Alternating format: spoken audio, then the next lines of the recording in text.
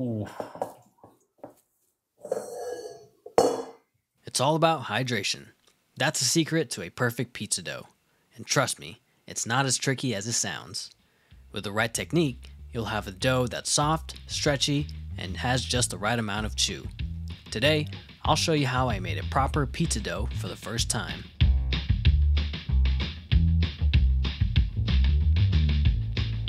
When I made my ube pizza recently, the dough wasn't where it needed to be. It was sticky and dry at the same time, which made it tear easily when I tried to stretch it. What was the mistake? I added too much flour while kneading because I was too focused on keeping it from sticking to the bowl early on. I made another mistake during the rise. I didn't cover the dough with plastic wrap or a damp towel, so the top layer dried out and eventually hardened. To make things worse, I left it to rise in the oven at 90 degrees for way longer than it should have, which overproofed the dough. These were valuable lessons, and I'm ready to fix them this time around. Let's go see how this dough turns out.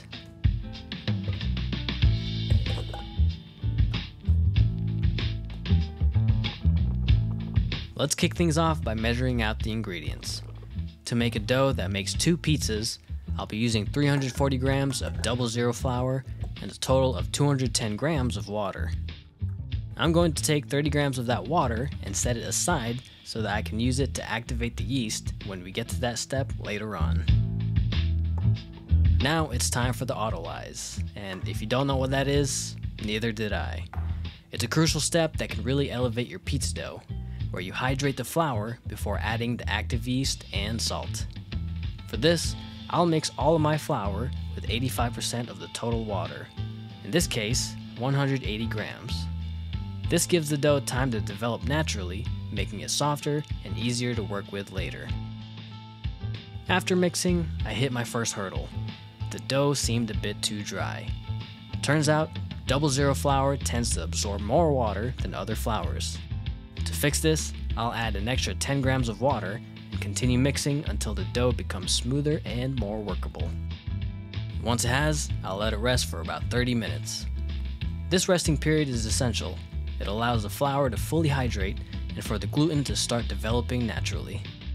This process makes the dough much easier to work with later on and helps achieve that perfect chewy texture. Think of it as giving the dough time to relax and prepare itself for kneading. So, when we get to that step, it'll be much more elastic and smooth. While the dough rests, I'll get that 30 grams of water to 110 degrees Fahrenheit to activate the yeast. Here's where I hit my second hurdle. After 2 attempts, the yeast did not activate, and I realized my jar of active yeast was dead since it's probably 1 year old by now. Luckily, I had a packet of instant yeast on hand, which works just as well, so I'll be using that instead.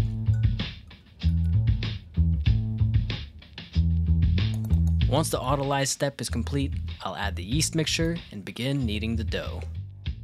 I'm letting the stand mixer handle most of the work, but I'll keep a close eye on it to make sure it stays balanced and doesn't move around. This is usually the point where I'd get nervous about the dough being too wet and start adding more flour, but this time I'm holding back and trusting the process. Halfway through, I started to worry. The dough looked like wet clay and I felt like I was back in pottery class. But still, I held strong and resisted the urge to add more flour. And just like that, letting the mixer run a little longer solved the issue. The dough came together perfectly, and even the mixing bowl looks spotless now.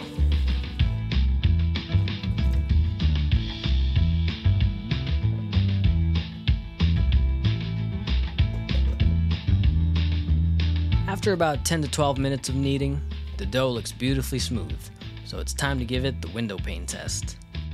This simple test checks if the dough has developed enough gluten and is properly kneaded. To do the window pane test, take a small piece of your dough and gently stretch it. If it stretches thin enough to let light through without tearing, that means the gluten structure is strong and well developed. But if it tears easily, it needs a bit more kneading.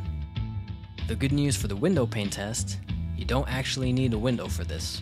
Any light source will work.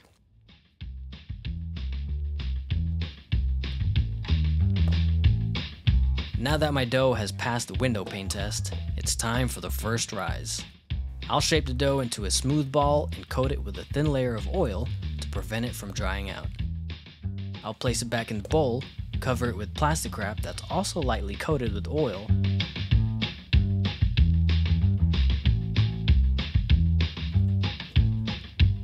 and then the resting begins.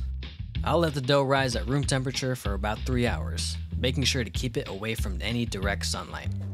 To create the ideal environment, I'm going to let it rise inside my microwave alongside a bowl of warm water.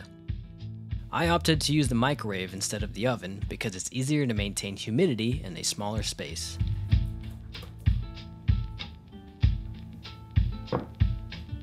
Dude, that is soft. After 3 hours, the dough has definitely grown in size. It's soft, pillowy, and ready for the next step. This is the softest dough I've ever made. Now, I'll divide it into 2 portions and transfer them to separate bowls.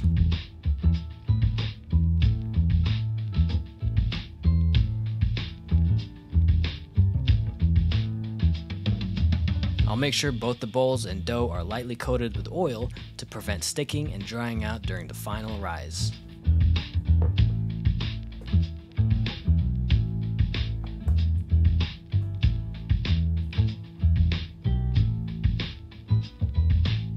Can't forget to coat the plastic wrap with oil as well.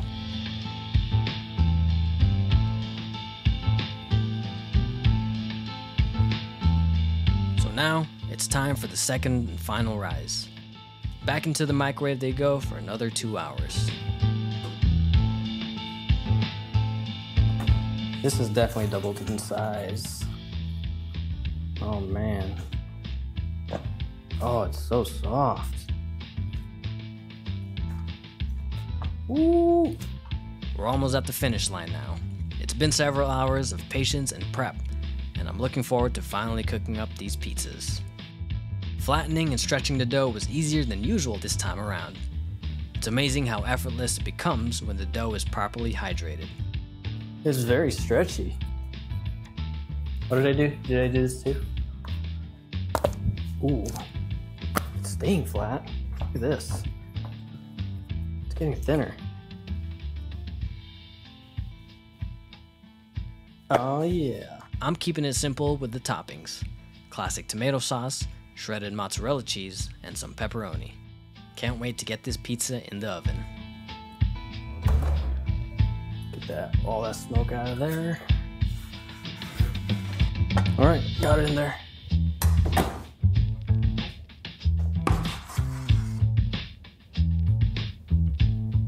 Oh, that's so much grease.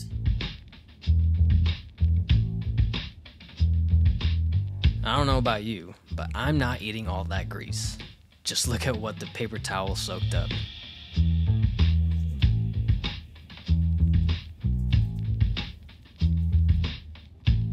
After going through this process, I really feel like I've learned the basics of making a properly hydrated pizza dough. It's been a success in learning, and there's definitely room for improvement next time. But for now, I'm happy with how far I've come. One thing I struggled with today was sliding the pizza off the peel, especially since I used all-purpose flour.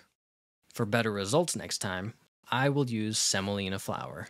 Its coarser texture not only helps the dough slide off more smoothly, but it also adds a slight crunch to the pizza's bottom crust, giving it that perfect bite. No use of excess flour, and I feel like that was key. And also, coating the dough with oil and wrapping the bowl with plastic wrap, greased plastic wrap, really helped with keeping it hydrated, especially when it rose for 3 hours the first time and 2 hours the second time. Overall, I'm really satisfied with how the pizza dough turned out. It's the best one I've made so far, and I'm confident that with each new attempt, it will only get better from here. And that is it. Thank you so much for watching, and remember, here at our virtual table, we make this a place to inspire and learn. If this video inspired you to make this, or if there's a certain way that you make this dish, let me know in the comments down below. Make sure to hit that like and subscribe button, and hit that bell to stay tuned for next week's video, where Chef Teresa kicks off Filipino American Heritage Month by making pork belly sinigang. See you all in the next one.